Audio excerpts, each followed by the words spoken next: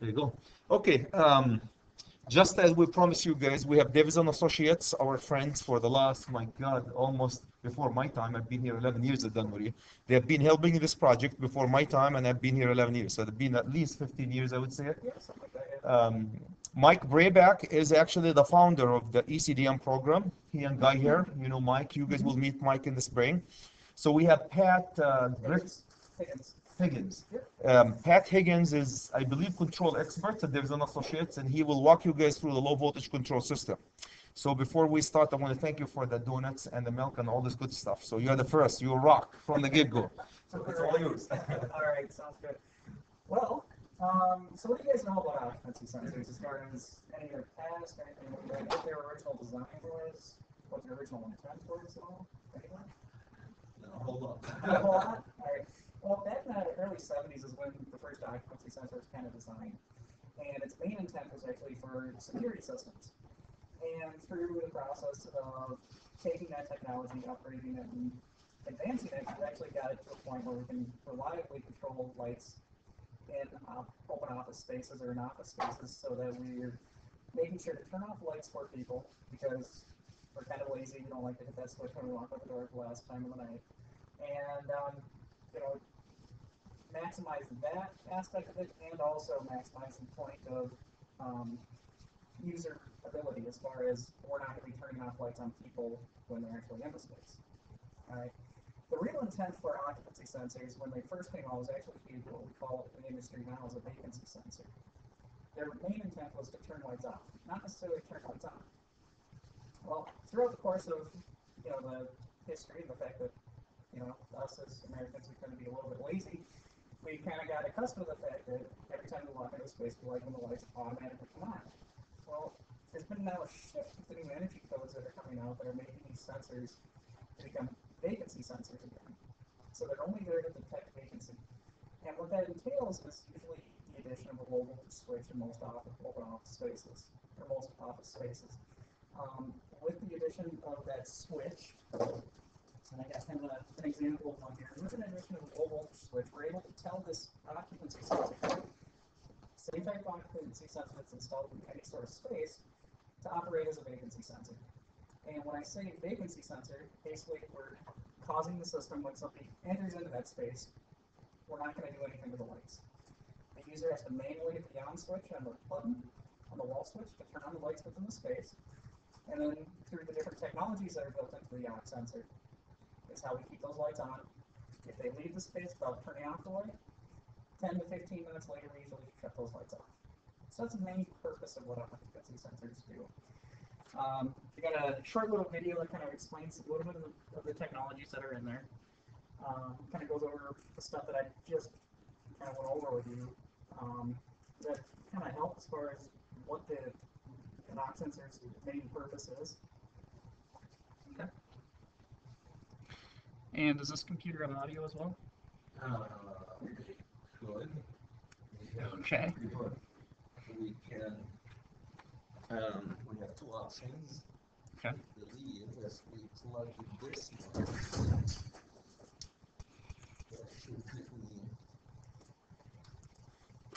Okay, here we go. I think that should. Okay. Have to turn that one on, and I think we turn this one on. The lead should.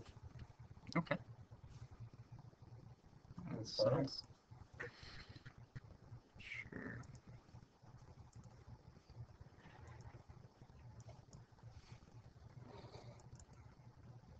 Let's try that again here. It takes a few seconds.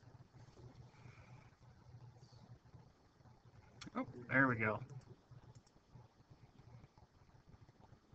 And I don't know if we have audio quite yet. Yeah, see if the voice is all up. That actually sounds like the volume on the projector. There we go. Things are just a little.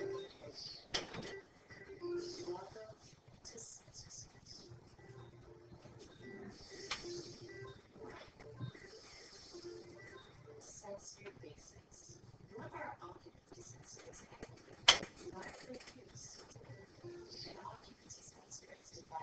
controls a space's type according to whether the space is vacant or if it's occupied.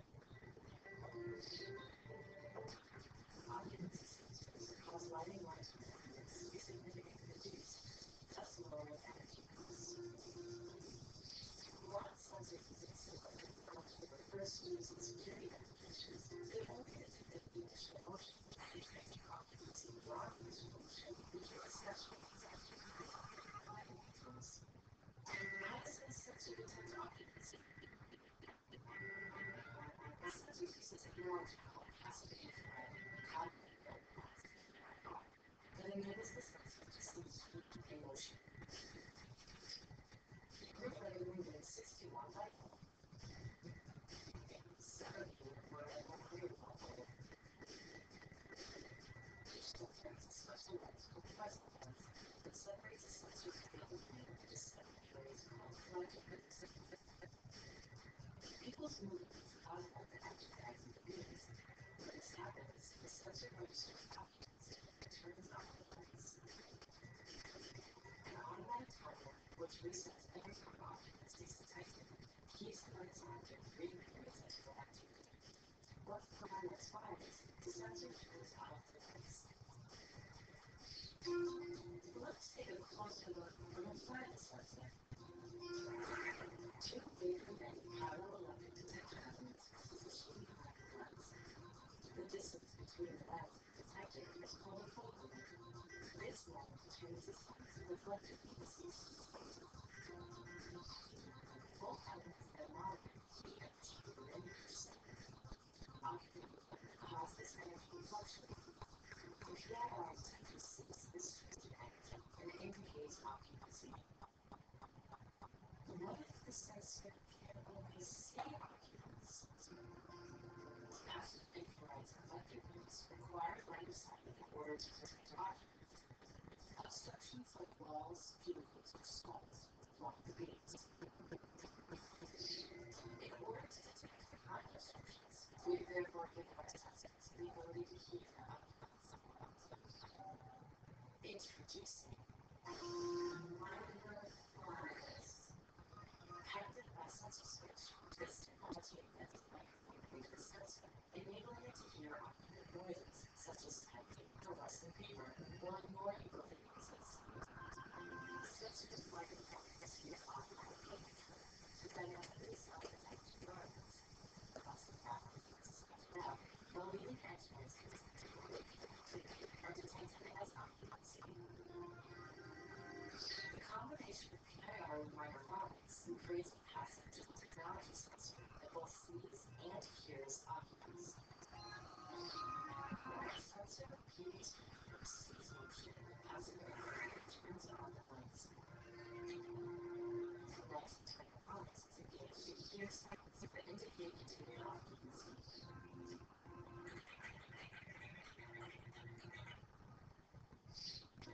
What is ultrasonic technology? Why does the sensors confuse it?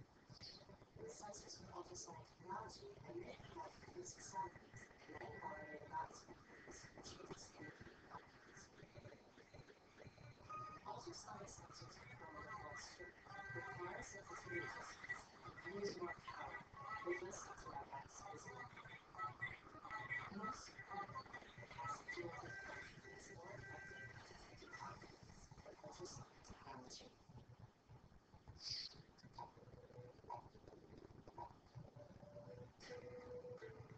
Trying to adjust the sensor sensitivity?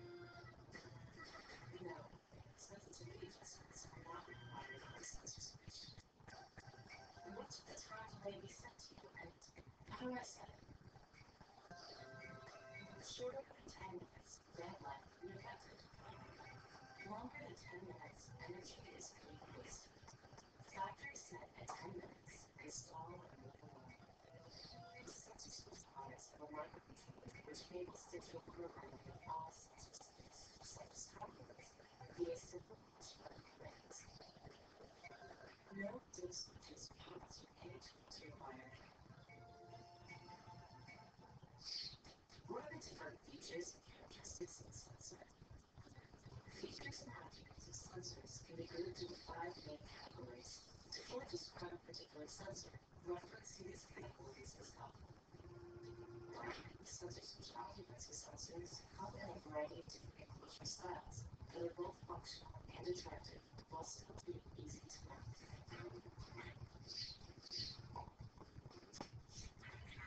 This category specifies how a sensor is powered and/or switch abilities.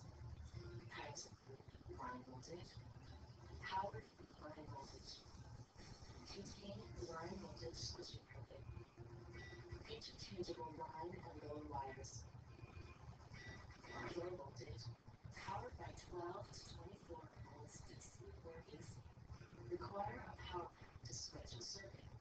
Multiple low voltage sensors can be used together to cover space.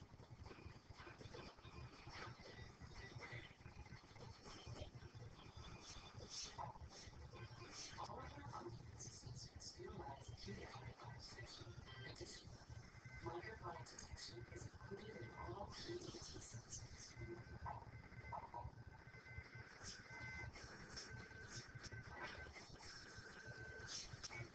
The style of lens a sensor has determines its PIR coverage pattern. It is important that not only spaces area requirements are met, but also intended application. What type of motion needs to be picked up. Specifics of each lens style are covered in subsequent chapters.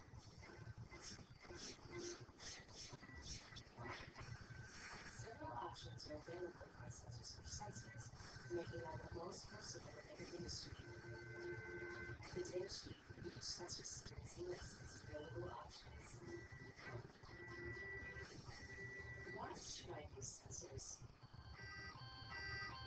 In new construction, commercial energy grids require automatic shut-off lighting controls, such as occupancy sensors. For retrofit projects, sensors actually beat lighting payback in most cases. Sensors also assist lead qualification and can help qualify buildings for even tax incentive. What type of sensors work for my application? Sensor switches product line is broken down into several categories of sensors, which address specific applications. Details of these categories are covered in later sub-chapters. Ask questions, please. Alright. So, As we were talking, or as I mentioned, the original intent was designed for security systems. We've gone beyond that with the new energy codes and everything else that is available. The video talks mostly about sensor switch product because it's the product that we actually represent. there is one technology that is used in all occupancy sensors, and that's that passive infrared technology.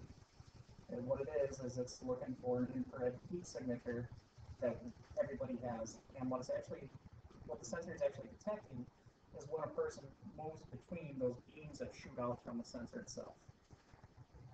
There's two ways that we can get dual technology sensors, and what that means is we end up putting not only the passive infrared into the sensor, but we also end up putting in ultrasonic or microphonics built into the sensor. All other manufacturers besides Sensor Switch use the technology of the ultrasonic technology. And what that is the high-pitched frequency that's above our noise, or what we can hear. It's sent out into space and it listens to the response back. If there is a difference in time, that's how it determines if somebody's within that space or if there's an occupant within that space. Sensor Switch's technology uses a microphone that's actually embedded into the sensor itself and actually hearing for information, hearing for noise that registers within our vocal patterns as far as our speech. It will filter out the noise floor, such as constant hum, like a 60 Hz cycle, or fan noise, HVAC noise. The other difference between ultrasonic and microphonics is that ultrasonic technology, you have to be careful where you place your sensors. You can't place them right next to HVAC vents. They recommend a distance of between 5 and 8 feet away from it. Sensor Switch's technology with the microphonics, you don't have to worry about that as much. This is not to say that the other technologies are you know, the ultrasonic technology is defective in any way. It's just, it's a little bit different. There is some things that the ultrasonic technology excels at versus our microphonics, such as areas that are next to airports where you have planes coming in, or at an airport where you have private offices. You constantly have planes firing up, they'll hear that noise and detect it as it being somebody within that space. The reason for that is just because of the fact that it's listening for sharp startup sounds and stop sounds. It'll hear that plane noise, but what happens is you get extended time on for the sensors themselves. Okay. Any questions on that at all? Okay. The different types of sensors that we use within the field are going to be usually three different types. We're either going to have a wall switch style, like this, and this would replace any toggle switch, makes it really easy for a contractor to install in a retrofit application. However, you are limited. We usually only use the wall switch style in an area that's about 12 by 12. Once we start to get in a space that's larger than that, the sensor itself can no longer pick up the area that you're trying to detect. Me personally, I don't use them a whole lot in small private offices. And the reason for that is that if your back is turned to this, remember that passive infrared, that's one of the technologies it uses. If your back is turned to this and you're typing on a keyboard, it will no longer see your hand return. That can be a problem. The other thing is that a lot of people tend to put, you know, coat racks and stuff right next to their door when they walk in. Well, that's where your wall switch is going to be. If somebody comes in and hangs up their coat, that also will block the sensor as well. So that's one of the things, one of the downfalls to this. Although they are great, they are economical, very easy for a contractor kind of retrofit application as far as he pulls out a wall switch, puts this device in, he's now compliant with the new energy codes, so you can continue on and keep going. If you want to step above that, we go to our ceiling mount sensors, and I can pass these around for your field. We go to our ceiling mount sensors. The nice thing about these is that they have 360-degree coverage. Generally, we can find a spot anywhere in the ceiling to place them. There's two different lens types that we use. One of them has a standard range coverage of about a 12-foot radius. The other version that we have has an extended range coverage of about a 30-foot radius. And with these devices, you know, we need more coverage. We just continue to add another sensor along the way. This particular one is a low voltage unit. So what that means is that in order to turn on and off the lights, you're going to need another device called a power pack. What this power pack does is it will actually switch the line and the load using the line voltage wires that come out of it. And then you'll have a couple of wires come out that connect using low voltage cabling to your occupancy sensor head. Now we do have the ability to combine these two units into one device. The only problem with that is that when the contractor goes to install them, they now have to run conduit and put in a box and everything else for each one of these sensors are at. The other downfall is to this is that when we do that, these devices are only rated to handle 800 watts. Okay. So unfortunately, you can't switch a full circuit using one of these devices if they're combined in a line voltage application.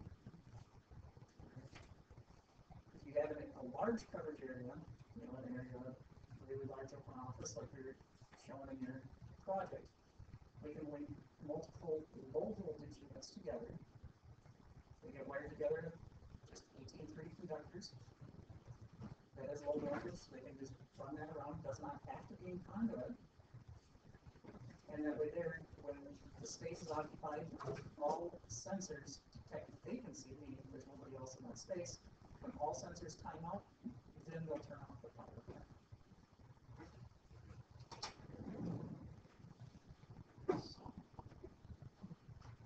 There's also a what we call a corner mount application. This is a wide view sensor. It is designed to, this particular one is a low voltage unit. It's designed to actually fit right inside the corner in most classrooms. Just like that. So this application actually works really well in schools. Generally, we recommend them in spaces that run about 30 by 30, on your average classroom size. We've had success in our own personal office where we have it running, covering a space that's roughly 36 by 34, and provides really nice coverage for the area. These are available in the dual technology sensors and also passive infrared only, so there is the ability to hear sound and also look for motion as well. So.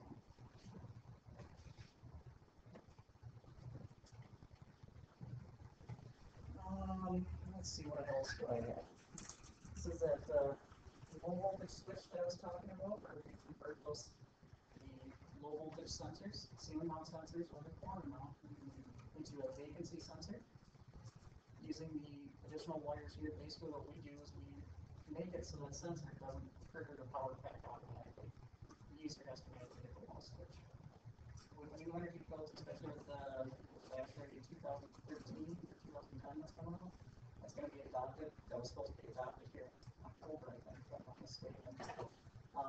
They want every space that has an occupancy sensor to operate as a vacancy sensor. In which case, they're going to be selling a lot more of these low voltage switches and they'll be used in a lot more applications. That particular one has dimming controls on it as well. It's another way that we can incorporate 0 to 10 volt dimming wires into the system that we have with the occupancy sensors. So, taking a look at your guys' plan here, let's take a look here. Where would I find that, your project here? There's so many of them. I'll let you, Yeah. I'll let you pull it up for me. There you go, right here. And then if we can zoom in on that office space that we were looking at before. We're gonna go to just taking its time here. Okay. Come on, buddy. There you go. Floor plan power.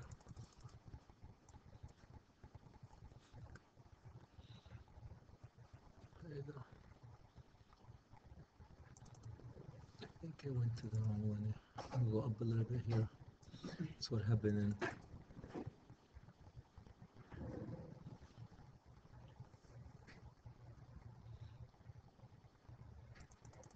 Come on.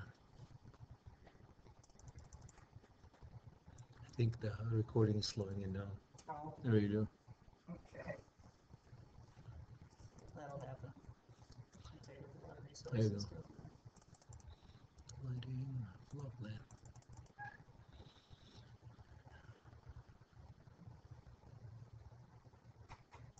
Come on.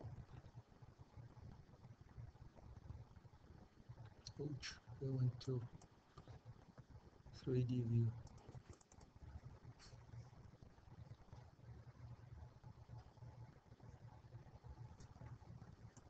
Sorry for that. You can continue here. That's not I think as soon as you get up. Basically, the only other thing I was going to ask is, do you guys have any questions so far as far as applications? With the sensors that we do or ones that we could- Go ahead. I was actually wondering, there were issues with the ultrasonic technology, like in places where there might be like dogs or cats or something, so it's like a high frequency sound. It's actually up around like, I want to say it's in the areas of around 50,000 hertz. I'm not sure exactly what the audio range was, canine or feline is. No, I guess- if they hear stuff that's like super high, it's like, Yeah, I guess I haven't heard of it as being an issue. I'm assuming they put that at above their frequency. However, one thing to keep in mind is that there is some, not necessarily smart board, but there are some other manufacturers of display boards like that. it's going That too actually fast. run into issues with the ultrasonic technology interfering with the frequencies that they use as far as for the coloring of the different colors on the board itself. those are like weird. It's more of a, it doesn't necessarily interfere with that, but it's more the sound that puts out will affect your sensors and the extended on times with it. So, And that was a unique one to try to troubleshoot. It actually took them about 6 months before we figured out what was going on in that space. Nice. The the other options that we have is, I was looking for your electrical room, looking to kind of pull that up. One of the areas, it's kind of one of the areas where, according to the National Electric Code, they really don't want any sort of control located within those spaces. In fact, they specifically state that occupancy sensors are kind of against code in those areas. One way to still get some automatic control in that area is to give them a device called a time switch. Basically, this is a digital version of the old rotary switches that you used to have for the 15-minute timers. We've used these in electrical closets quite well, and actually pretty regularly, and most engineers do tend to accept it, and it has become somewhat of a standard practice in our area. So it's just another kind of device to kind of keep in mind. In areas where you might not want to use an occupancy sensor, you can definitely use a time switch. I'm just frozen a little bit. So that's the area here. Okay. Yeah, that's the electrical room. So I noticed when we first zoomed in on it, you guys just had a regular toggle switch in there. You could probably swap that out to a time switch, and it would probably be accepted. So, as far as taking a look at your room here, as far as the room that you guys were looking to have the, I'm assuming it's still Still kind of frozen, Yeah. still cooking. Okay. As far as taking a look at that room there, I wanted to kind of view it and see your guys' opinions as far as what you think might be a good solution for those areas. Well, it looks like we've kind of got it ready to go here.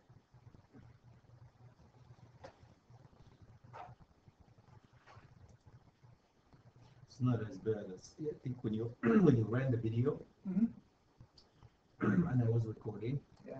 It doesn't like, I don't know, always doesn't like to record videos. Yeah. So it if I can get rid of my recording, probably will slow it down. Get it here, so. Oh.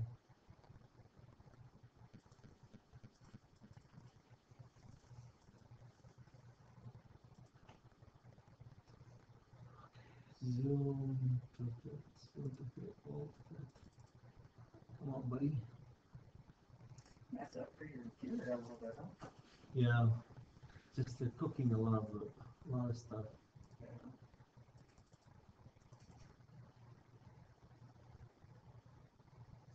Which one, you want the computer room? That one office that you guys are putting knock sensors in. Just wanted to make a couple of recommendations. Yeah. As far as that goes.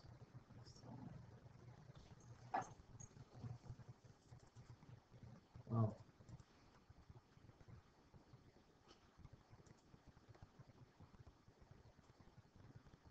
Even getting you there.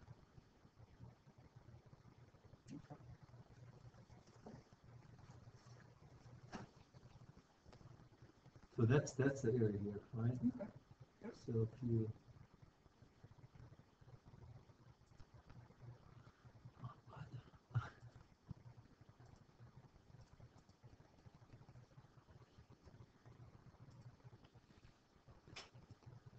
can get your Google Earth. See that? Unfortunately, I don't think that's going to work very well for my Yeah. the one area that we're looking at. Can zoom it down with your Google Earth. Well, the other application that you guys were looking at was kind of these open office spaces, and it looked like you guys were looking to do relay panel control based on those areas there. In our experience, relay panel in open office is a fantastic operation. It works very, very well. We've had some success using occupancy sensors in open office spaces. Problem there is that generally in open office spaces, there's usually a time-based schedule that, most people work from 8 to 5. They're not coming in generally outside of those hours to use that space. Giving them the ability for low voltage switches that you guys are showing there. That's a fantastic way for them to override that relay panel system when they do come in those after hours times. Through programming, we can set that device up so it will give them a 2-hour point warning as far as somebody comes in outside of those business hours. They can go out and hit the switch. That switch will turn on those lights for 2 hours. At the end of 2 hours, we give them a point warning, let them know that they got to get up, hit that relay switch again. Once they do that, it extends that time out again another 2 hours. In our experience, for an open office space, that's one of the best and cheapest ways to cover those areas with the relay panel. Are you guys going to create a load schedule along with that, I'm assuming, as far as for that relay panel? Correct. We will have a relay panel schedule that assign a circuit to a relay to a means of To a certain disconnect. Yep, okay. it's coming. Fantastic, fantastic. The other application that you can use with that relay panel is that it doesn't necessarily have to control just the interior spaces. I noticed that you guys were looking at the exterior spaces as well, putting like an astronomical time clock on those for the Yep. parking lot and site lighting. That is actually a really great application as well, where we can use that same time clock that we're using for the interior of the space, being the relay panel.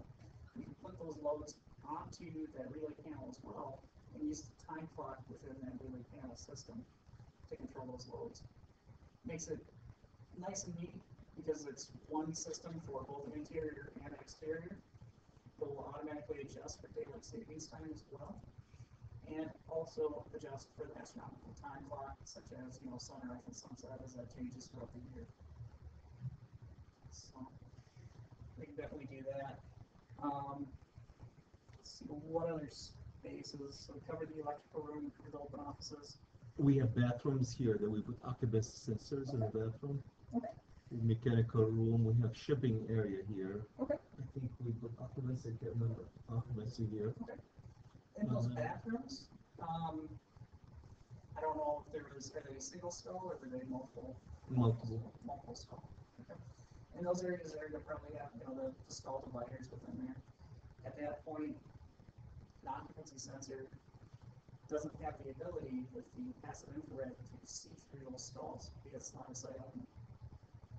So definitely in those areas, you definitely want to use some sort of dual technology sensor. Whether it's a passive infrared with ultrasonic or passive infrared with microphonics, either one will actually work very well within that space. There are some manufacturers out there that will produce a ultrasonic technology sensor only, in which case it only has that high-pitched frequency that it's sending out and listening for the response back. That can also work in those applications as well. We prefer to use a dual technology type just because it's a little more robust and will detect people as soon as they walk into that space.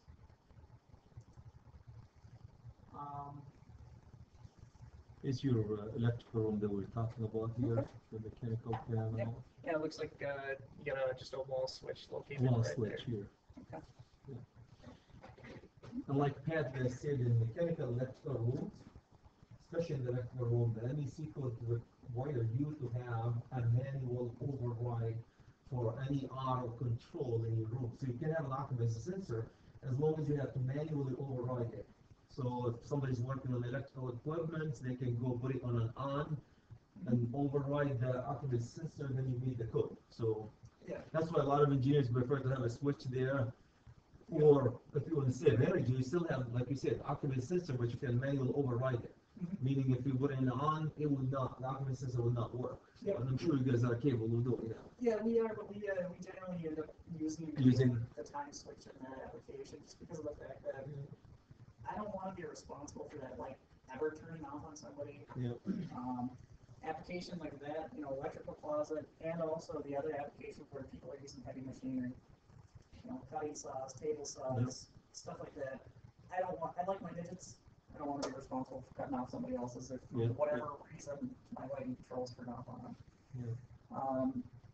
We've had some engineers that on their plans they specify it that way, and when we actually send it out to the factory layout, the factory will actually put a note down there saying, you know, this is a safety concern. We recommend these sensors be pulled out of these areas due to, you know, the chances of the dangers. So there is information like that. In most of your offices down here, I would probably recommend using some sort of ceiling mount sensor, probably you know, standard detection range ceiling mount sensor. In our particular area, most of the sensors that we use are going to be low voltage sensors, so we'll supply them with the power pack. Areas where that might not be beneficial might be areas where you have a hard pack ceiling, such as sheetrock ceiling in your bathrooms. You know, you don't always have access to be able to get up above them to replace the power pack if you ever need to. Sometimes that's where a line voltage sensor might be optimal. We do specify a dimming system, I believe, in this office right here, Okay. that will interface with the low voltage control panel here. So somehow locally located dimming system in that office. Okay. Do you know what type of valves you're using for We your have fixtures? three types of fixture. We have these are what the T5, I believe T5 suspended fixtures, so T5, and we have compact fluorescent in this side, I think, Okay. and we have incandescent fluorescent in this side. So three types of fixtures controlled from this dimming system. Okay. As far as the dimming system goes, in a situation like this, actually what I would do and what would actually be really beneficial is if you put an occupancy sensor in here, along with the dimming system, there's no real reason to have it tied back into your lighting control panel. Just keep it as a separate system. Now, the reason why I suggest doing that is, one, it's a little more cost effective. There is ways that we can integrate them through like a building management software or building management system. It can be done. And there is some manufacturers out there that will provide a lighting control system that will do the type of dimming that you're looking for as far as the incandescent and the compact fluorescent and also the T5. But those systems are generally a little bit more, as far as more money to be able to put those systems in. Granted, they do exist. There's absolutely no reason why you can't do that. So there are some options there as well. As far as you know, for this area, one manufacturer that does a really nice job is Crestron Lighting Controls. I don't know if you guys are familiar with that line at all. They're actually really big in the AV industry for about 20 years, and then they decided, you know, we just don't want to control the AV equipment in our room.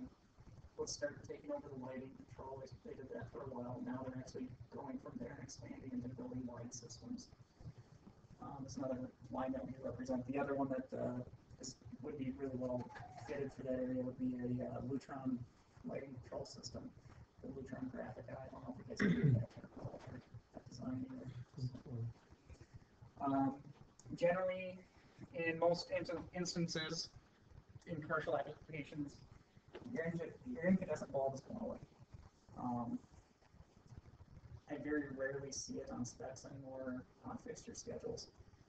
The general dimming type, as far as the dimming valves that we use now, is typically that 0 to 10 volt dimming. I don't know if I explained, this one is a wall wash light. Okay. So both of these are the incandescent on this side and the fluorescent here a wall wash. So the specification is just to do a wall wash light with these two. Yep. So not general lighting. Yeah, yeah, yep. Wall wash applications, we do still see some incandescent lights.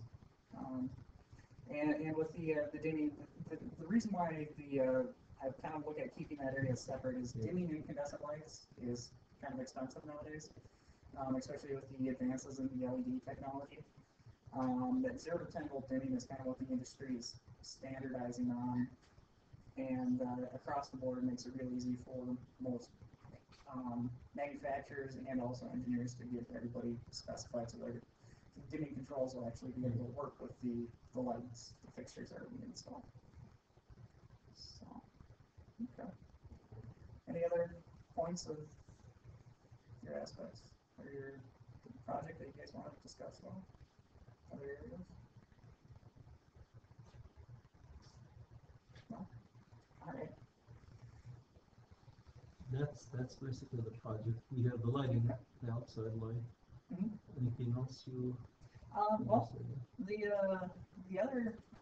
the next step as far as going from individual control zones with occupancy sensors is there's a new product out on the market now, and it's called, basically what we do is we take all the aux sensors that I passed around, they're considered analog devices, meaning they operate on, the basis of a analog signal as far as that 12 volts on, 12 volts off, that's how we know people are in there. But we've actually gone into the digital world now. So we got rid of the 18 3-wire that's actually running between all of the sensors and the power packs, and we've actually gone to Cat5. And the reason for that is that we actually put some more intelligence into those occupancy sensors, those power packs, and those switches. Makes things a little bit easier for the contractor to install. And I got a short video that we can probably go on that. Our product line in that is called Penlight. Wattstopper makes another product called Digital Lighting Management. They're very similar as far as what they can do with their capabilities, but it's really taken that standalone occupancy sensor with a power pack going up to that next level where we start getting into changing the way how a sensor will operate throughout the day. Such as security guard walks in, does his rounds in the middle of the night. We don't need to reason to have those lights time out after 10 minutes. Let's take that time out, adjust it down to 30 seconds during that time frame. Next time somebody comes in the morning, let's bump it back up to 10 minutes because we're in our standard office open for business hours. I think I need to stop that one, otherwise I'm not Okay. able to do it. All right. It's just freezing. It doesn't work with the videos. Okay.